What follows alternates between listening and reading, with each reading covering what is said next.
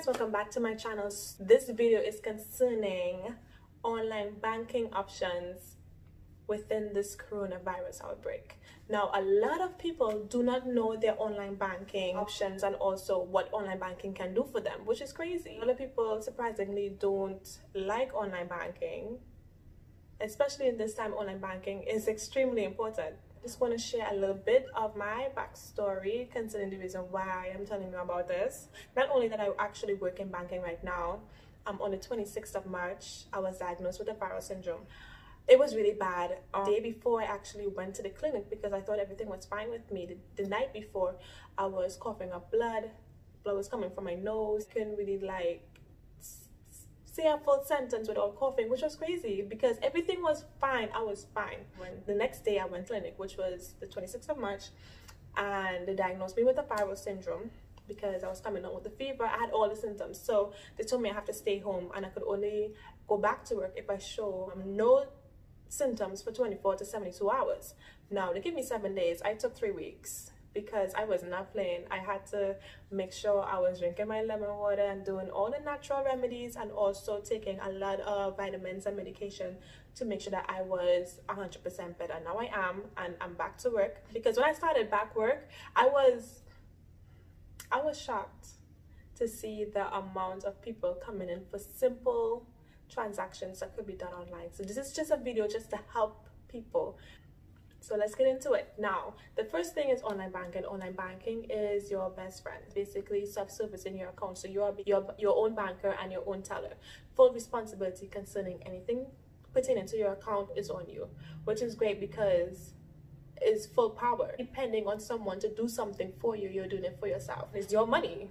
Why wouldn't you want to be in charge of what's going on with your money? Every single bank, the online banking process is basically the same, and also the information that is required when you're signing up is basically the same. With online banking, you could view your balances, you could do transfers between your accounts from savings to checkings, and also using Zelle, which is a great option to send money to someone like a friend or a family member that needs help or needs some cash. Also manage alerts on your account. You can pay bills online. You could also open new accounts, whether it be a brokerage account, an investment account, or it could be a new savings or checkings. You can also see your credit score, and you could also manage your credit cards as well, which is do payments. You can set up automatic payments so you will not forget, especially in this time. You could also view your statements, add beneficiaries. You could do a lot with your account for your online banking. In control of your account, of your cash.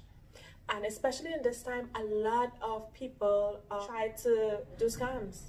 Have people out there that would try to cash a fake check against your account, try to impersonate, withdraw cash from your account, and you would not know until you wait a month to get your statements instead of checking your account fairly frequently just to make sure that everything is going well, or to manage alerts where you can see the withdrawals that are coming out of your account. So if you did not do a withdrawal, you could catch it quicker. That's a great advantage of online banking, where you can see what's going on in real time with your account instead of waiting for a statement at the end of the month or beginning of the month or whenever your statement cycle is to see what's going on. And then after, it'll be too late. You have to do a whole case and you have to do an investigation and everything instead of catching it right there and then. So the next thing is debit cards. Now, with online banking as well, just to add, you can also manage your debit cards, which is order a new debit card, or you can cancel or freeze a debit card, which is basically locking the card. So if you don't want to use it, or you lost your card, you can lock the card so no one can use it if someone found it and try to withdraw cash from your account or use it to make purchases online. Debit cards are your best friend. Right now in this pandemic, instead of going to a teller to withdraw cash with your ID or debit card, you could also just withdraw it from any ATM. Put in the card, withdraw the cash, and just use it. Or you can make purchases online with it. Or you can go to the store and make purchases with your debit card instead of using cash, because cash at this point in time, I would not suggest to anybody to even be walking around with it, because cash is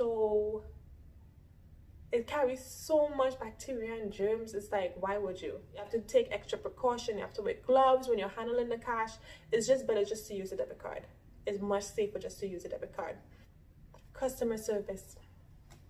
So customer service is your best friend. Customer service concerning any questions that you would need answered concerning your account. Even if you don't want to use online banking to order a debit card, you could call and they could mail one to your house. You would need help concerning a transaction that is on your mobile banking. Call customer service. If you don't know how to put in a claim on your online banking, call customer service and they can assist you. Your account is with another bank and you have a credit card, say with TD, and your account is with Capital One. You could set it up externally to pay it online, or you could call to pay it over the phone with your account information. Have much safer options out there for you to practice, especially in this time, because it's really dangerous to even be outside, especially when you could do certain simple banking transactions for yourself that would take like literally 2 seconds.